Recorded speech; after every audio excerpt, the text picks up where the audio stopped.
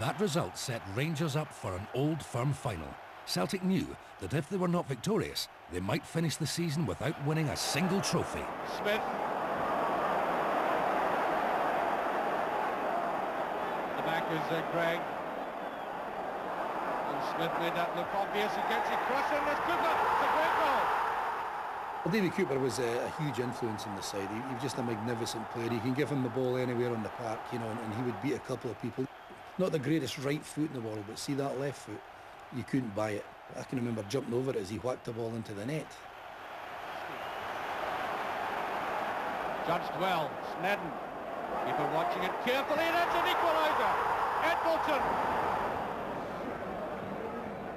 3 minutes left. Miller.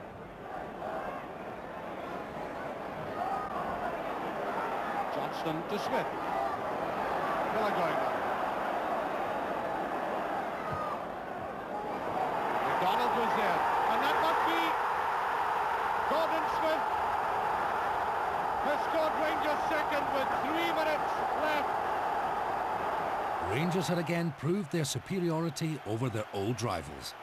The league championship was now firmly in their sights. A crucial tie. I fancy us very strongly. Again, I've got the battle fever on, but I fancy Rangers to win today. Holding play up a couple of times. There's Davy Cooper. Russell has taken up good position. Stepping inside, Bonner McLeod, and a penalty kick has been given. A penalty kick to Rangers. Right on the stroke of half-time. Referee Bob Valentine once again in the ideal position to assess that. We'll see it again from the replay. Cooper playing a good ball in towards Russell. The challenge came in from Bonner McLeod, and that looks a penalty kick to me. Now a great opportunity for Rangers. Robert Pritz is a regular kicker, he's not in the field, but Ali McCoist will take it. He scored once already this season out of one attempt. McCoist against Bonner. Perfectly stopped away by Ali McCoist, and Rangers take the lead. Ali McCoist, the Rangers top scorer with his 17th goal of the season. And the Celtic protests continue towards the referee. It is again, you won't see penalty kicks taken better than this.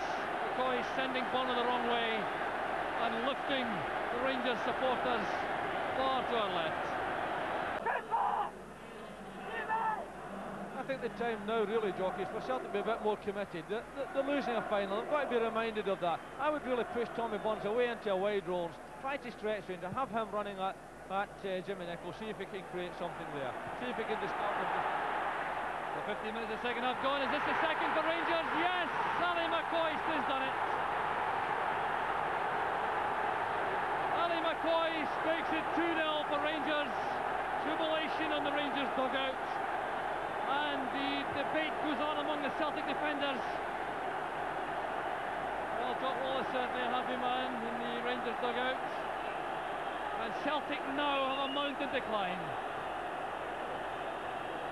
Well, we'll see it again from the long ball from defence. From McCoist through the middle. And Aiken underneath it. Sandy Clark was there too. Aiken's in trouble here. Clark got the header. There was Ali McCoist, and Bonner couldn't keep it out. Mistake could arise from fatigue very easily and settle the destination of the cup. Here's Jimmy Nicholl.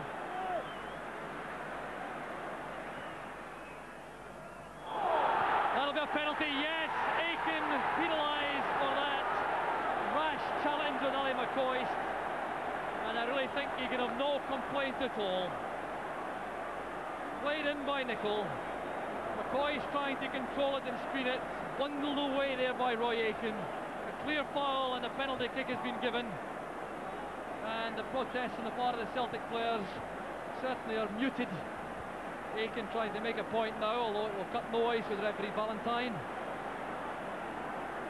So Ali McCoist is now on a hat-trick.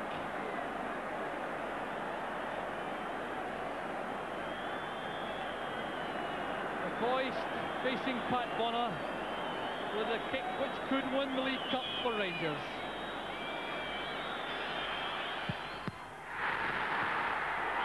They made it at the second attempt. Well, a heart-stopping moment for